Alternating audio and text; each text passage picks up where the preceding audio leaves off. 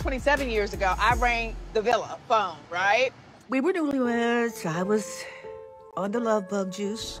And my husband annually goes to the DR for his trip to go golfing. And, you know, I called. Hey guys, welcome back to my channel. It's your girl, the Brooke Ashley, and today we are here to discuss The Real Housewives of Potomac, Season 8, Episode 13. And before we get into it, let me start off by saying that this was a decent episode, but I was irritated that we are 13 episodes in and we're just now getting a sit-down conversation between Nneka and Wendy. At this point, we're all exhausted. We don't care. This sit-down should have happened 7 episodes ago. But y'all, this was a pretty good episode, and without further ado, let's just jump right on into it because you guys already know that we don't have a minute to spare. Oh, and a quick side note, I did not forget about Miami. I'm going to combine Miami, so look out for a double recap. This last episode and the finale, okay? So just want to give you guys that disclaimer. Now we open up the episode with Mia and Gordon at home. So Mia starts asking Gordon if he had a good time at the Happy Eddie event, and he says that he did have fun. So now she brings up how she had a good time, but she got into it with Karen. So she says that she called Karen an old dog and Karen called her a trick. So Gordon wants to know, why did Karen call her a trick? Mia makes up some BS excuse, and now the producer goes on to ask Mia if she told Gordon about Karen accusing her of screwing a rapper. So Mia says that she left that detail out because he doesn't need to know all that. And I said, girl, you might as well come clean. You've told Gordon on several occasions that you want a divorce.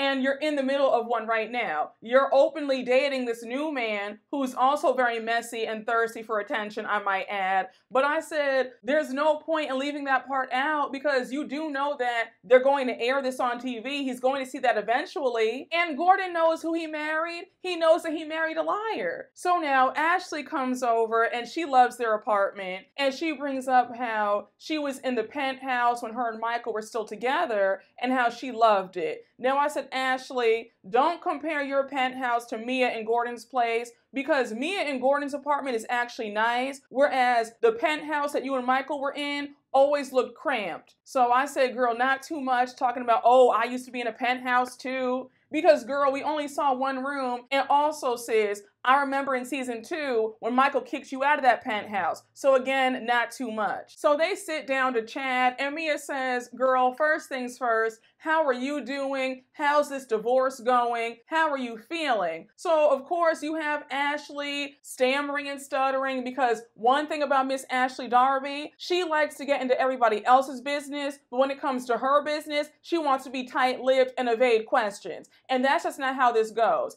You cannot have it both ways. The same way you're messy and you instigate and stir the pot and get into everybody else's business, you cannot be upset when folks ask about you and what's going on in your life. So because Ashley is taking forever and a day to answer the question, Mia says, let me back up a bit, right? Because me and Gordon went out to lunch the other day and we were talking about your situation, and Gordon said, from an older man's perspective, that me and him wouldn't divorce, we would have an arrangement. And the way Ashley was looking at her, it was giving very much, girl, shut your mouth because me and him do have an arrangement, but I don't want to talk about it on camera. So here's where it gets good. And if you're an Ashley fan, you might want to skip over it because I have nothing pleasant to say about her or Sheila. So anyhow, Ashley says that it's more so a security thing, still being married to Michael, and how growing up, her and her mom were evicted twice with their things thrown out on the streets. And then she goes on to add that it's definitely a fear thing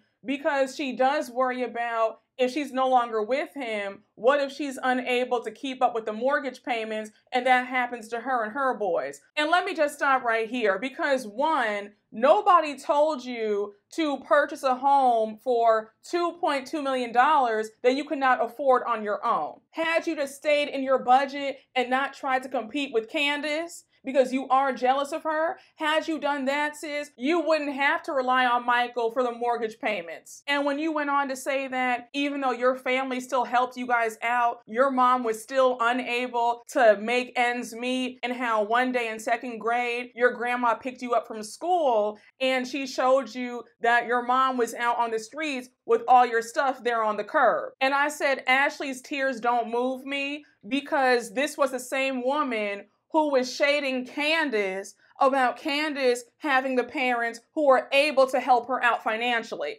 no matter how old she is, knowing good and damn well that that's a flex. And that's the reason why you married Michael, so that you could have security for you and your kids, right? So you're shading somebody who has the life that you wish that you had. And it's so sad that Sheila was out here chasing behind losers who had nothing to offer, and now focusing on her and her kids' well-being and making sure that they were okay. Because remember, in season 4, remember when Michael got mad at Ashley because Sheila wanted $4,600 a month and they were giving it to her? And Michael said, we can't do this because I'm not going to pay for another grown man. Sheila was up there laying next to a man who was a bum and wanted money from her daughter and son-in-law, but she's okay sleeping with this man who has nothing to offer. A hot mess. And while Mia gets on my last good nerve, one thing about it, Mia is not afraid to get messy, because the way she kept pressing Ashley, she said, so do you plan on getting divorced? And Ashley says, eventually I will, probably at the end of the year. I don't believe one word about her and Michael filing for divorce. They are dragging this out because, one, Ashley knows that she has no intention of really divorcing him, because she knows that if she does, her money will be messed up. Because remember, at last year's reunion, she admitted that if they do divorce, she won't be receiving spousal support or alimony or any of that. And the way Michael is petty and vindictive and evil and controlling, she knows that that man will put her through the ringer if they really do go through with this divorce. So now they change gears, and Mia wants to know if Ashley is excited for Robin's trip to the Dominican Republic. And then we see a clip from last week's episode when they were all at Nneka's house. Robin invited all of them to the DR, and we see Karen saying, I know that Wendy's not here, but is she invited? And Robin says, look, anybody can come. I'm not excluding anybody. Wendy's welcome. But we cut to everybody in their confessionals. Robin says that she's not here to force conversation between people. She's just there to have a good time. Karen had me screaming. She said it's a shame that Robin doesn't care about anybody healing. She just wants to have this trip to have fun. And then she says, well, I'm sure she does, because after those signed notes at that hotel, I said, baby. So we see Candace say that the Dominican Republic is big enough for her fabulosity and Robin's dry ass. Now, Candace, Robin might be dry, but just a few episodes ago, you were crying about the state of y'all's friendship. So apparently, once upon a time, Robin was not that dry, because you claimed that you guys are super close, you loved her, you were crying about where you guys stand right now. So I said, girl, not too much. I don't know, girl. 1 minute you want to be friends with her, now she's dry. I can't keep up. So now we jump over to the big sit-down conversation with Nneka and Wendy. I'm not going to hold you guys. I'm not going to spend so much time on this scene, because this sit-down conversation should have happened 8 episodes ago. I really blame Nneka, because Nneka, this should have been after pickleball. You should have said, hey, Wendy, I want to talk to you immediately. I hate how things went down at pickleball. Let's talk. But instead, Nneka waited and waited. Things got even worse. They got into it on the Austin trip, and now here we are, having to suffer through this yet again. We all want to be done with this. I don't want to hear witchcraft, voodoo, Osu, shrine. I don't want to hear it. This better be done. So Wendy sits down. It's tense between them. And Nneka says, I just want to start off by saying thank you for coming. You look nice. And I feel like it's a misunderstanding, and I hope we can move forward. Now, Nneka, let me stop you right here. How is it a misunderstanding when you said that her mom sent your name to a shrine and then you called Wendy a bitch? That's not a misunderstanding. She heard you clearly. Wendy's like, okay, girl, I guess. So Wendy says the only reason why she's here today because the implications that she's putting out there about her mom are very damaging. She goes on to say that Nneka can attack her all day, but when it comes to her mom, she's out of line. So Nneka says, let's set the record straight.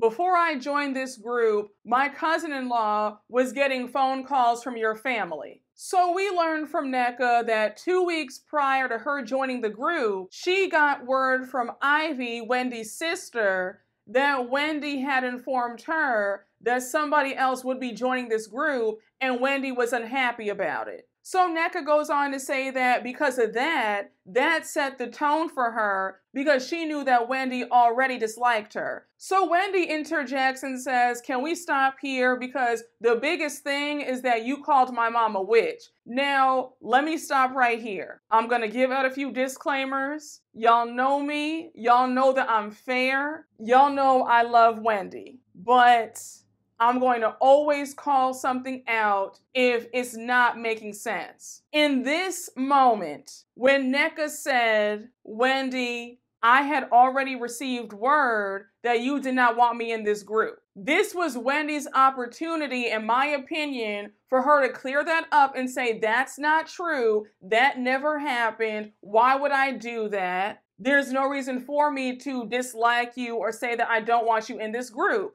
The fact that Wendy said, let's stop and talk about how you called my mom a witch. And don't get me wrong, you have every right to demand an apology for your mom being called a witch. But my thing is this. In this moment, that's not what Nneka was saying.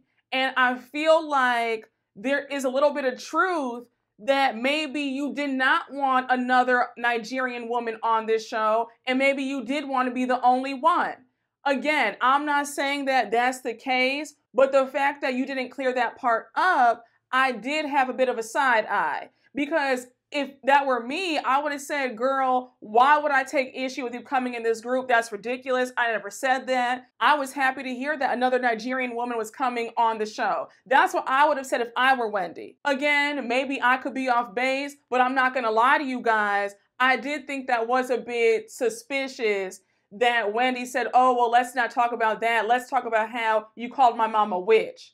Because if you guys are having a conversation where you're hashing everything out, then you should know that eventually you guys are going to touch on that too. Just my opinion, I have to be honest with you guys, but I did think that that was a bit weird that Wendy didn't clear that up and say, no, that's not true. Why would I not want a fellow Nigerian woman on this show? So Nneka says, yes, I called your mom a witch because that was after the phone calls. So Wendy says, well, I spoke to my sister and my mom and they both denied the allegations that you're making. And we see the flashback of Wendy and her mom talking about it. Wendy's mom says that phone calls were made, but she was only saying it's harder to make a friend, but it's easy to make an enemy. Now, I stated this very early on. I think I said this in episode 4 or episode 5. I believe that some things were said in these phone calls, and Nneka is blowing it out of proportion, saying that the mom said shrine and witchcraft and voodoo.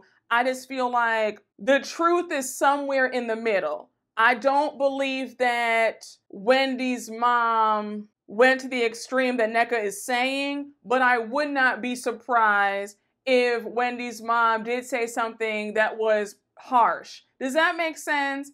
I don't know. I just feel like we're not getting the full truth from either side. Because remember, in the first few episodes, there was confusion about whether Nneka and Wendy even knew each other. It was all this, well, I don't know her, but then, oh yeah, well, I've seen her before at parties and I bumped into her all the time and she's friends with my mutual friends and my cousin. And it's like, well, what's the truth? Do you guys know each other in passing or not? But 1 minute is, oh, I don't know her. I've never seen her before. Then it's, well, I have seen her. We see each other all the time at events. It's one of those things where it feels like both things can be true. Nneka came on this show with an agenda, And Wendy might have been threatened that Nneka was coming on the show. Who knows? So Nneka goes on to say that Wendy's family was acting on her behalf. And Wendy says, but what did I do? Tell me what I did, because you keep saying my family. So you have Nneka saying that Wendy's mom submitting her name to a shrine has impacted her and her family greatly. And I said, now, Nneka, I don't believe for 1 minute that you have been hurt, bothered, or afraid. I think that you're doing this to make Wendy out to be the villain and yourself out to be the victim. I just think that Nneka has an agenda to maybe get Wendy off this show and take her spot. That's how it feels. So Nneka says, despite Wendy's mom putting her name on a shrine, she's willing to move forward and put that aside. So Wendy's like, okay, girl, can you just acknowledge that you calling my mom a witch was uncalled for, and then you calling me out of my name, saying that I was a bitch, that wasn't right either? Can you just apologize for that? So Nneka says, well, I apologize for calling your mom the name of a witch, and I apologize for calling you a bitch. In my opinion, this apology was too little too late, because Nneka should have been on that phone and said, hey girl, I am so sorry for saying that your mom was a witch and then calling you a bitch like that in front of everybody at pickleball. Again, I feel like this was a conversation that should have been had earlier on and not when we're almost done with the season. But you have Nneka laying it on thick with the dramatics, saying that it's been a very disturbing encounter, and then with Wendy calling her a crackhead when they were in Austin. And I said, now girl, stop. We all know that you're not on crack, so let's stop. But Wendy, that read definitely fell flat. I definitely got secondhand embarrassment when I saw that episode. I was like, girl, really? A crackhead? Who are you, Judge Mathis? Now, if you watch Judge Mathis, you know that he was always calling somebody a crackhead. This conversation did not go anywhere because it just was more of the same. Nneka and Wendy going back and forth. Nneka says that she's been greatly impacted. Wendy says, I've also been impacted and so have my children. So Nneka says, I never brought up your children. And Wendy says, girl, you didn't. But when you call their grandma a witch and say that she's involved in voodoo and shrine, you know the implications. It reverberates through our lineage and you know that. So Nneka claps back and says, well, when you submit somebody's name to a shrine, that also destroys somebody's lineage. So Nneka says that when she first joined this group, she was so excited to know that there was another Nigerian woman. She thought that her and Wendy would be sisters and listen to Afro beats and have fun. So she's just so upset that they're on the outs.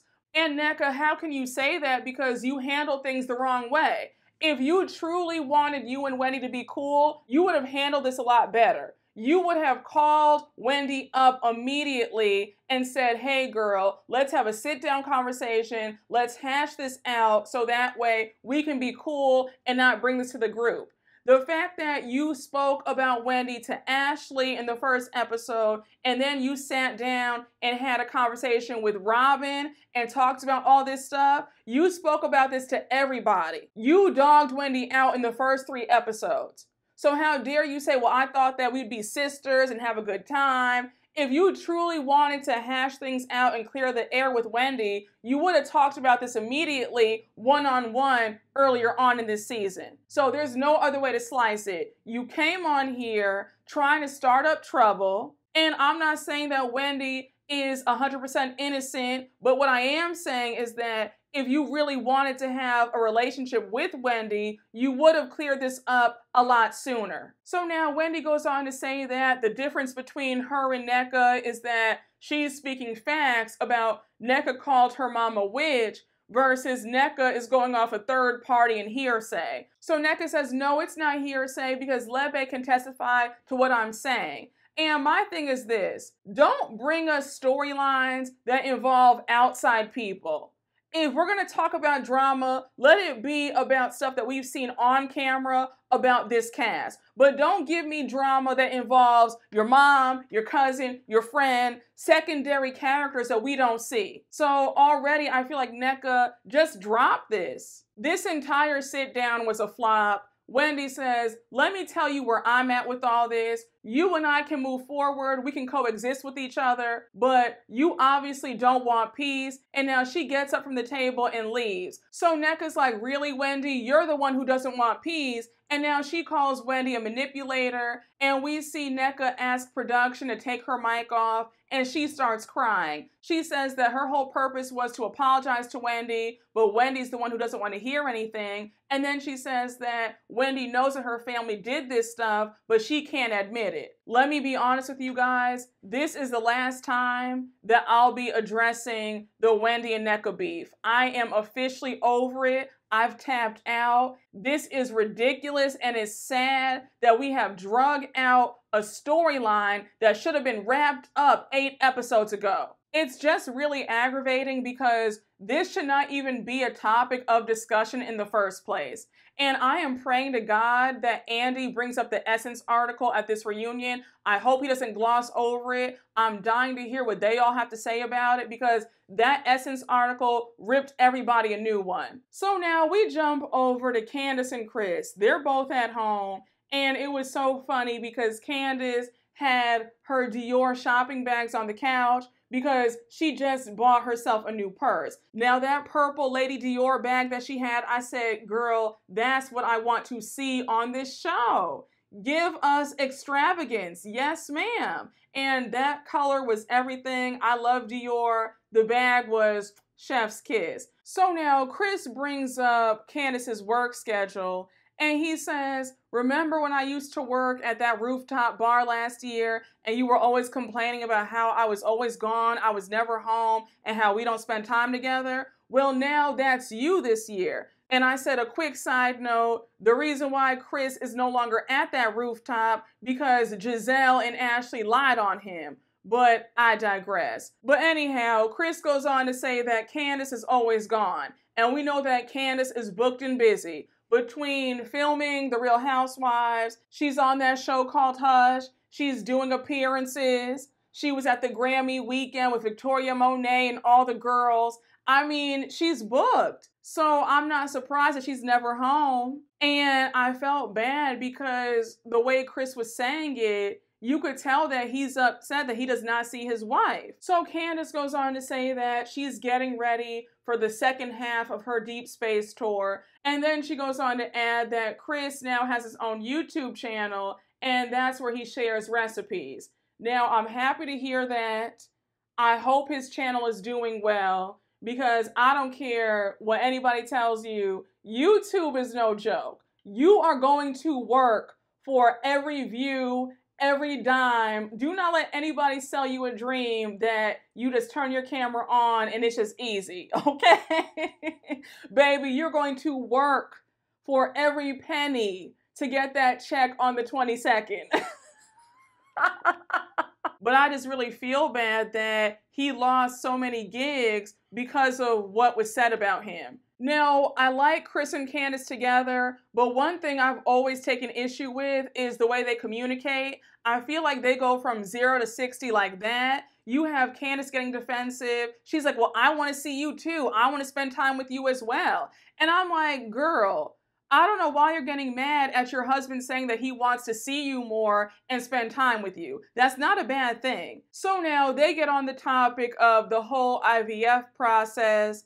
And Candace says, I think about it every day, but there is some concern. Now, remember a few episodes ago, she had went in for a mammogram and then she got scared because the doctor said that they found something and she was nervous. So she says that she's afraid that the hormones from IVF might accelerate the fluid in her breast. So now she says that she got a letter from her doctor and she's kind of freaked out and she wants Chris to read it. So Chris reads it and he says, they said that you're fine. It's a swollen lymph node. You're good. So now Candace gets emotional and she's like, but what if it's not? And my family has a history of breast cancer and I want them to take this out of my breast immediately. So Chris says, I understand that, but there are gray areas with your health sometimes. And now you have Candace snap at him again. And I was like, Candace, I know that you're emotional. I know that you're worried. But girl, calm down. He's just trying to help you out and not freak out about it.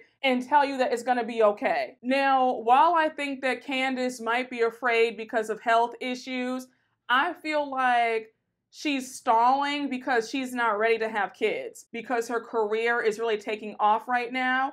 I don't think that she wants to put that aside to go and have children just yet. I don't know, maybe I could be wrong, but I feel like she's just so busy. I don't really think that her having kids right now is at the top of her mind. Now, jumping over to Gizelle, we see that it's the day of Grace's graduation, and all I have to say about this scene is congratulations, Grace. And it's so crazy that her girls have grown up so fast, because Grace and the twins were like, what, 11 and 10 when she first joined the show? And now look at them, they're 17 and 18. So it's really nice seeing them blossom into beautiful and smart young ladies. And again, while I think that Gizelle is messy and mean and just rude, I will say that I think that she's a great mom, and I love seeing the relationship that she has with her girls. And that's all I've got. So now we jump on over to Robin, Nneka, and Mia meeting up. They're doing some shopping before the trip. So Robin's asking Mia, how are her and Karen doing? Mia says, you know, me and Karen are good, she's fun, but she likes to act out every now and again.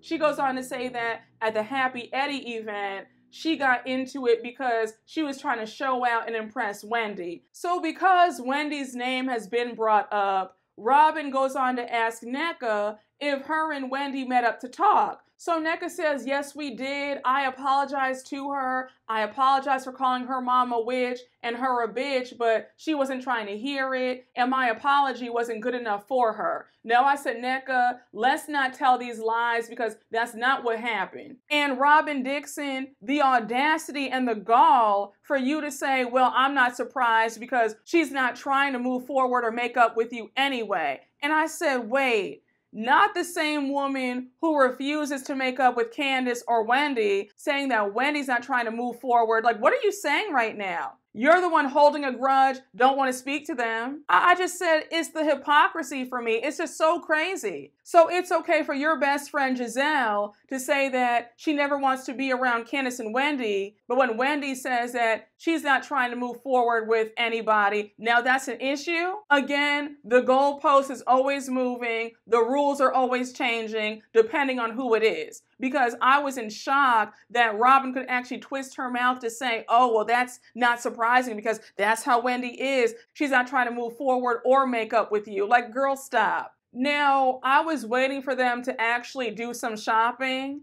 and it was so comical that nobody bought anything. I think Mia bought some thongs, because when we see them at the register, the total is like $68. I said, girl, what? Where is the wealth? Where are the shopping sprees? On every other franchise, when they go out and shop, we see them spending $2,000, $5,000, $800, and here you guys are spending $68?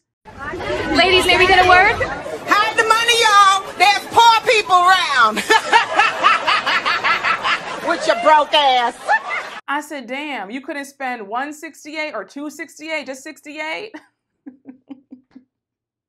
If y'all are going to be insufferable, where nobody gets along and there's so much tension amongst the group, can you guys at least give us glam and lux, please? So now it's the day of their Dominican Republic trip. Everybody's at the airport. Everybody's in good spirits for the most part. And we see that Robin also extended the invite to Kierna as well. And she says that they're also friends and she met her through Gizelle. But I feel like we haven't seen Kierna all season. So they touch down in the DR. They're now on the Sprinter van. And Robin says that she wants it to be a fun trip, and they're all going to be staying in a private villa. So Karen thanks Robin for inviting them all to this trip, and then she goes on to add that Ray stays at the same resort every single year for his golfing tournament. So she goes on to tell this story about how 27 years ago, when they were newlyweds, he went on the trip to play golf, and she called his hotel room, and another woman picked up and said, hello, Ray's not here. So they're all like, girl, what? So she says that Ray told her it was the housekeeper. Gizelle was not buying this story. She was like, girl, what housekeeper do you know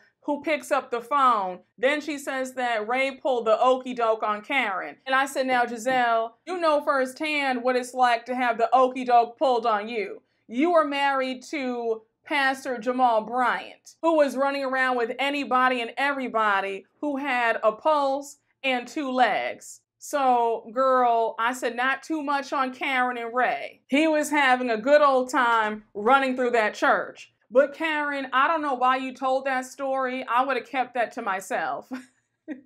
So they arrived to their private villa at Casa de Campo, and the villa is gorgeous. Robin, you did a nice job. So I'll give you 2 points for that because I am a hotel snob. So I said, you know what? I will always give credit where credit is due. But anyhow, they're greeted by the staff. They have champagne waiting for them. And now we see Wendy take over and say, I just want to say thank you, Robin, for this trip. And let's toast to having fun and no drama. Wendy's trying to be cordial and talk to everybody because we know that Gizelle and Robin have been giving her the cold shoulder all season, and they were actually receptive to her toast. I said, very surprising. So as they're toasting, we see Kierna run off to the bathroom.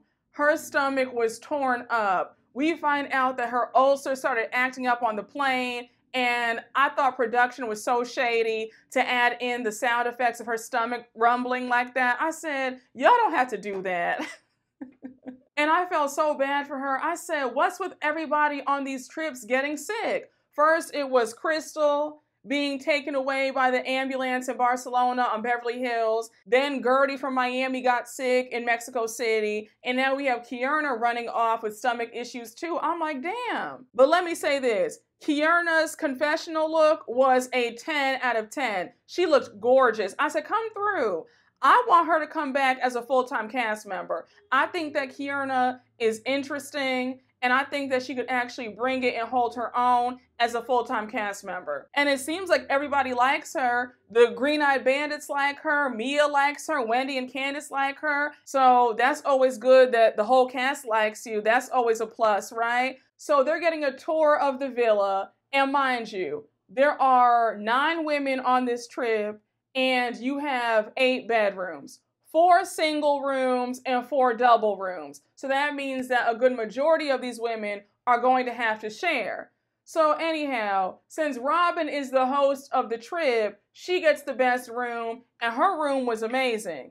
I said, talk about a suite. They did that. So Robin's going over the room assignments. She says, since Gizelle and I always share rooms, Gizelle gets her first choice. She's getting a single room. Ashley, since it's your birthday, you get your own room as well. So we see that Mia, Wendy, Candace, and Kierna all have to share rooms. Karen was not having it. She said, oh, absolutely not. She said, no, ma'am, I'm not sharing. Now, Karen, I get it. I don't want to share a room either. But considering how you have never shared a room on any of the vacations your entire time on this show, it's not going to kill you to share a room. And Robin did have a point. She said that Gizelle and I have always shared a room since season 1. So I think that you'll be okay if you have to share a room this time around. And I agree. I think, girl, it's a beautiful villa, 5-star accommodations. You're not going to die if you have to share for the next 3 or 4 days. So Karen said, once again, I'm not sharing. I'm getting my own room with the view. I have my credit card out. So we see that it's going to be $5,000 in pesos for Karen to get her own room. And they're all like, girl, it's not that deep. Really, Karen? And Karen says, girl, I'm getting my own room. I don't care. I have the coin. It is what it is. Bling, bling, bling. Bitches is mad. Now, I don't know if it was just me, but I noticed that Karen never took her credit card out. I was waiting to see her fork her American Express over and say, here you go, and it never happened. And I saw later on, she gave that weak excuse saying, oh, well, I didn't get my own room because the villa manager got scared off. Nobody is scared off when it comes to money. I don't think that you really wanted to part with that $5,000 in pesos. I think Karen was banking on production paying for the room, and when she saw that they weren't, she said, you know what, I'm okay.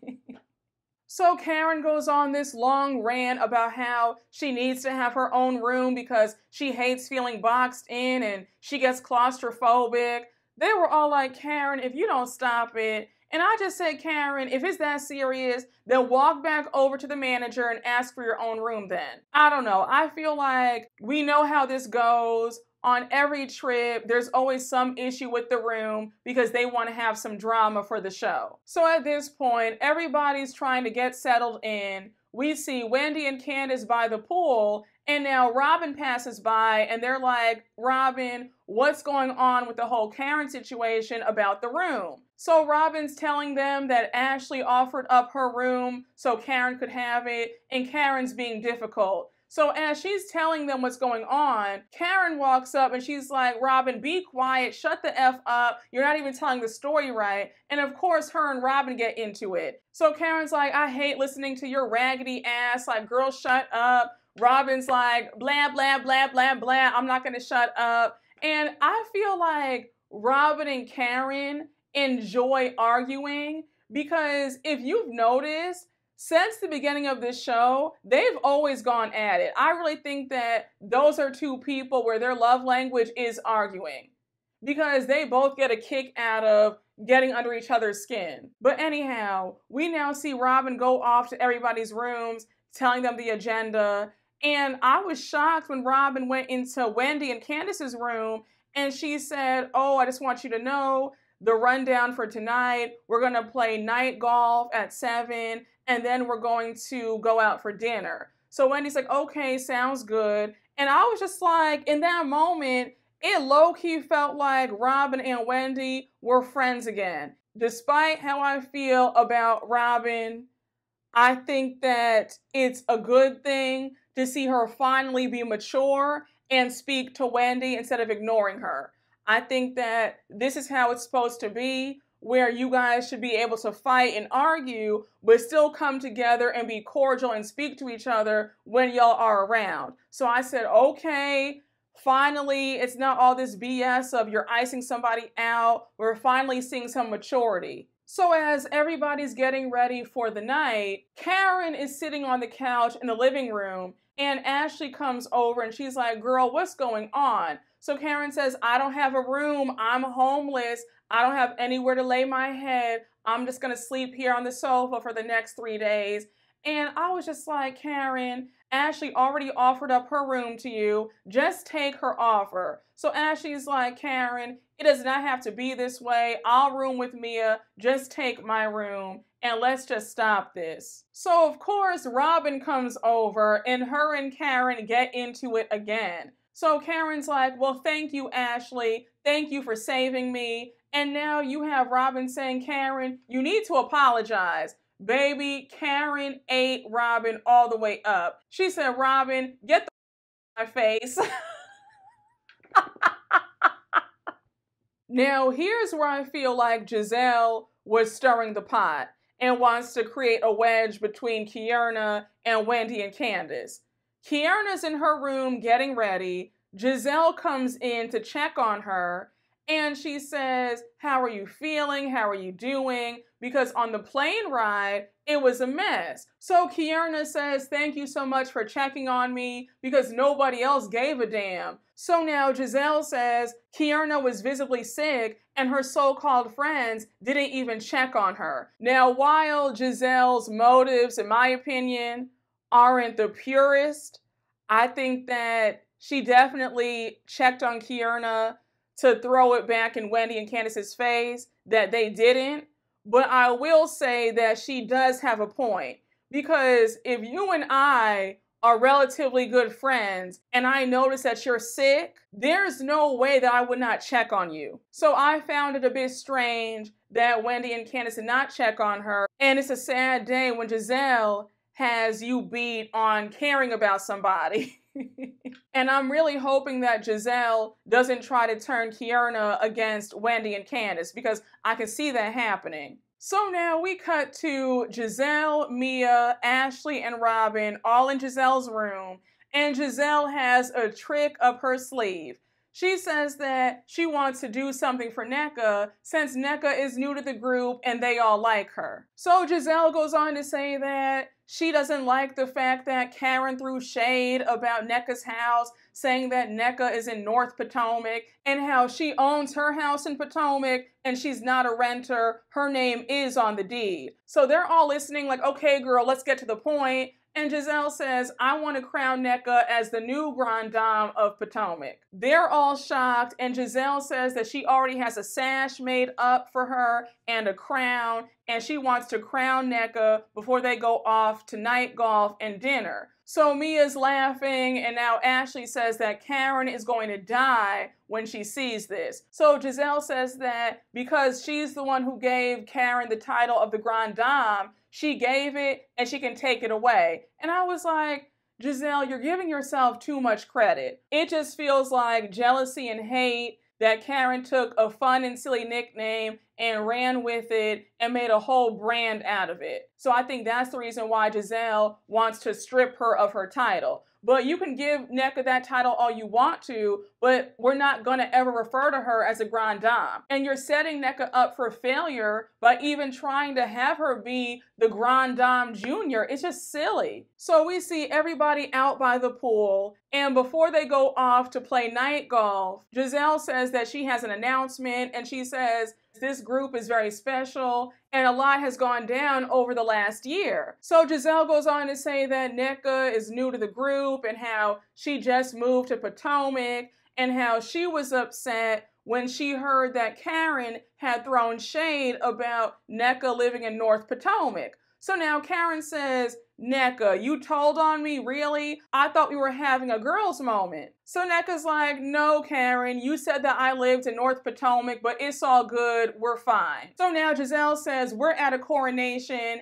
and I'm now crowning Nneka as the Grande Dame of Potomac 20854. So they're all like, really? Karen's face was like, bitch, please. Karen says they just can't help themselves. So we end the episode with Candace storming off, and she says any opportunity that sinister imp has to implicate harm on other people and pain, she's going to take it. And I said, not a sinister imp. Say what you want about Candace. Her reads are lethal. That mouth is deadly, and that vocabulary is top tier. But that's where the episode ends. And guys, when I tell you, I think it's just really sad that we were cheated out of a really good season. I think that Bravo needs to go back to the drawing board when it comes to Potomac, and we need to see some changes because we deserve a cast that can be fun and lighthearted and just get along. It's just not fun. It's very uncomfortable to watch a group of women who hate each other and have to be forced to be around each other. That's not good TV. But guys, thank you all for watching my recap. I hope you all enjoyed, and you already know what to do. Please make sure to like, comment, and subscribe, and I will see you all later. Bye.